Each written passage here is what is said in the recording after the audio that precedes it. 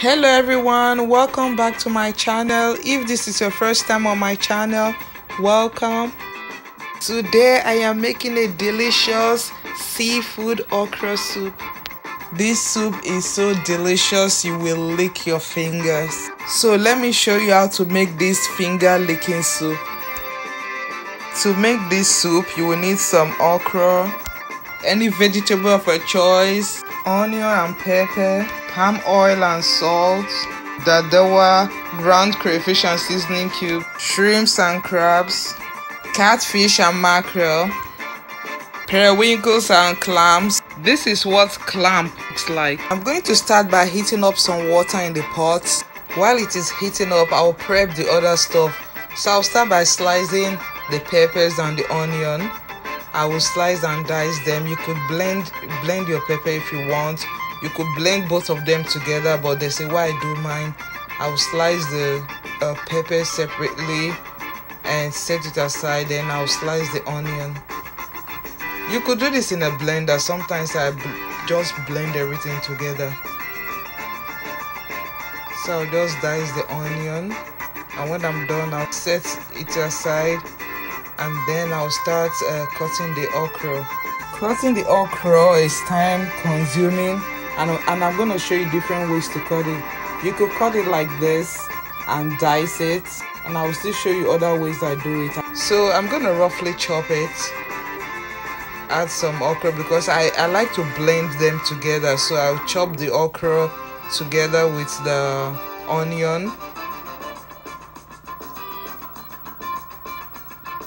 Let me show you another way. You can still cut your okra like this. It's another faster way to do it. Let me show you how to check if your okra is fresh. Just break off the tip. If it breaks, that means it is fresh. If it doesn't, like this one, that means it is not fresh. It's not good. It's gonna be stocky. So you could use a grater too to grate it like this. Generally, I like to buy the smaller okra because they are fresher compared to the bigger one. Those bigger ones are older, so sometimes they lose the viscosity and the freshness.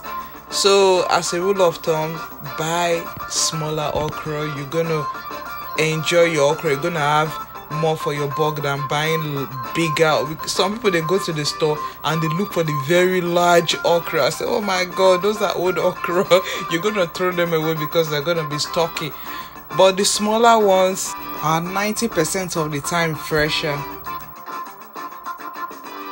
So I will just run my knife over it like this. I will do it over and over, and the more I do it, the more viscous it becomes, and it becomes smaller, and it's not too smooth as when you blend it, when you put it in a blender. I use blender to blend my okra, but it is when it is frozen. Sometimes I buy frozen okra and I use the blender to do it. But since it is fresh, there is no need, because if you use the blender, it's gonna be too smooth, almost like liquidy. I like to cut my okra into two different sizes. I cut them into small bits like the first batch. I like it chunkier too, so that you can bite into something, but not too big, but at least something that is visible. The ones cut into smaller pieces makes the soup more viscous. Then the chunkier ones are just for decoration. I've already prepped everything, the fish, the crab. I've already cleaned everything, so now it is the cooking proper. So to the pot I will add some oil. It's about a cup of oil.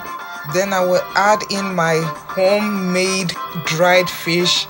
The link is in the description box, check it out. I will add in the diced pepper, the locust beans, fermented locust beans, also known as daddawa, the crayfish, and I will let it cook.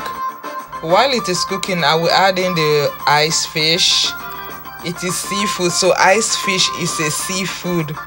I like this one, it's delicious. I know Nigeria don't have respect for this fish. This fish is delicious. So use any fish of your choice. I'm just joking. Then I'll add in the crabs and let it cook. When you cook food like this, you are building up flavor, and the end product is gonna be deliciousness.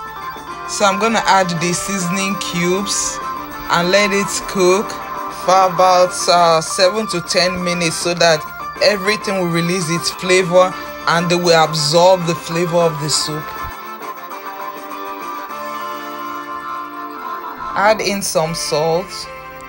So while it is cooking, if this is your first time on my channel or you have been watching my videos and you are yet to subscribe, please hit the subscribe button, turn on the notification bell so that you can get an alert whenever I upload a video. Like and share the video. Thank you. So at this moment I'm gonna remove the fish. I do not want the fish to fall apart, so I'm gonna remove the fish, because when you are cooking okra you really have to mix it.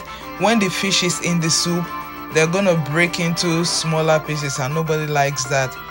Add the cooked clams. Then I'm adding the periwinkle. I'm adding the shrimp. Shrimp cooks very fast, so I'm gonna let it cook a little bit. I already removed the catfish off camera, so I just added the okra. So I'm gonna start cooking. I will let it cook for like 4 to 5 minutes. Okra cooks quick too, so you don't cook okra too long. So I'm just gonna beat it like that so that it will be more viscous. Oh, I forgot to tell you guys, if you want to see a video on how I clean these crabs, I have a video, check it in the description box. So I'm gonna transfer the fish back into the soup. Remember, they already cooked, they already have the flavor. So I'm just gonna continue so that they can absorb the taste of the okra too. So see the way I'm mixing it gently. That's how you stir okra soup that has fish. So the chunkier ones, I'm adding them too, and the leaf. We are practically done. So mix it, just let it cook at least 5 minutes. Your soup is ready. Don't overcook the okra. Okra is one soup that you do not overcook. Tasting for salt, I just added a little bit of salt, and that is it. Just added a little bit of water too because it's really thick. So that's it. Special shout out to all those that have subscribed. Thank you so much. You guys are the best. I really appreciate you. I love you and God bless you. See, it is really done and it's so tasty. So give this recipe a try. You will not be disappointed. So thank you guys for watching.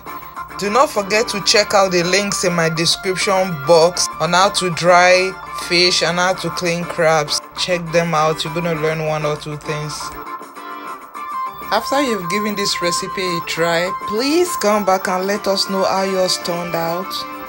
Thank you so much. Do not forget to subscribe.